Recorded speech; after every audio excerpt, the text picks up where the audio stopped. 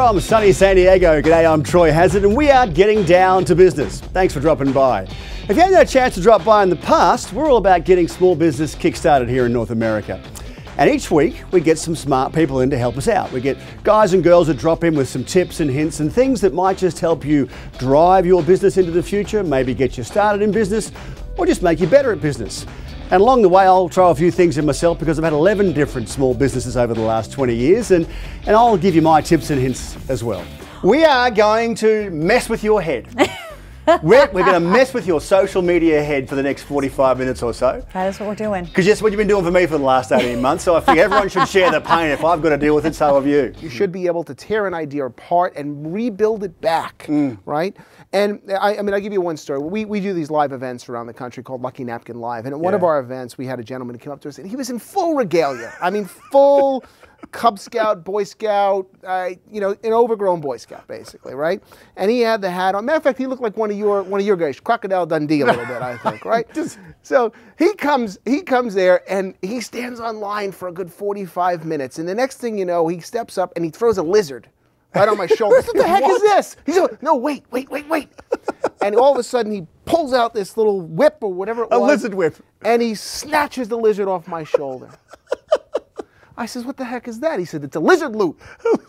I'm going to sell millions of them. People all across America are going to buy. So many people with lizards on them that need to remove their lizard. Get their lizard off, so to speak. And I thought I was competing with this other crazy startup company that sold books. It's called Amazon.com. I was trading some emails with this guy, Jeff Bezos. It actually was doing very well. We had a little bit of a following. And in the middle of that, my brother-in-law called me in the middle of the night and he said, can you put Knowledge Cafe aside? I've got a $1 billion idea. The worst thing to do is to not respond to an IRS notice. Okay.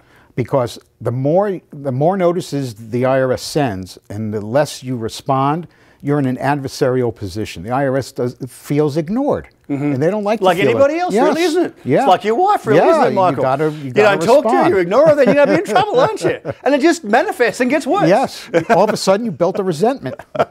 Tell us what the difference is between advertising and marketing, and more importantly, as you just pointed out, marketing strategy. Because most people just think it's a bunch of creative guys just coming up with ideas. Well, for the most part, advertising is thought of as being inside of marketing. And when I met him, I wasn't impressed with the way Denzel looked. I said, Denzel is not the best looking guy in the world, but women love him. And I go, I'm actually better looking than him. I'm just chubby.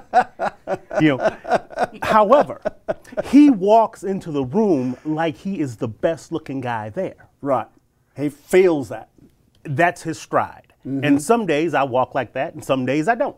You know. And if you can take that with you into the room every time, you'll work every time you went for an audition. When you started in the business, did you ever expect that the McDonald's would get to what it is today? Because it was a relatively emerging franchise operation when you joined way back when, wasn't it?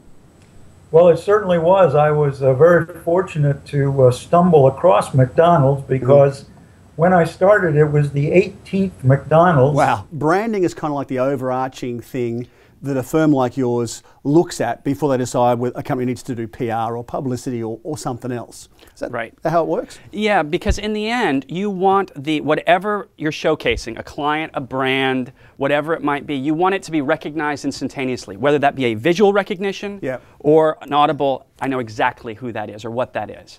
And I mentioned, I think before, Starbucks did an excellent job with this because for a long time they had the mermaid, and then they had Starbucks underneath.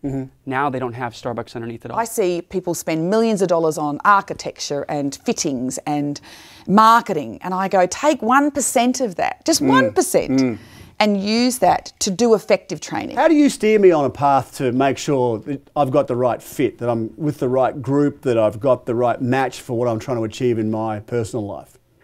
Well, you know, Troy, it's a great question.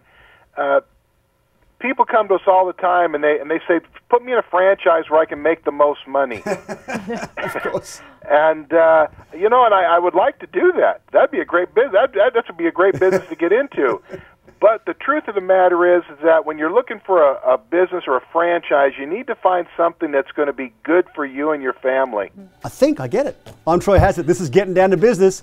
We're going to catch you next week.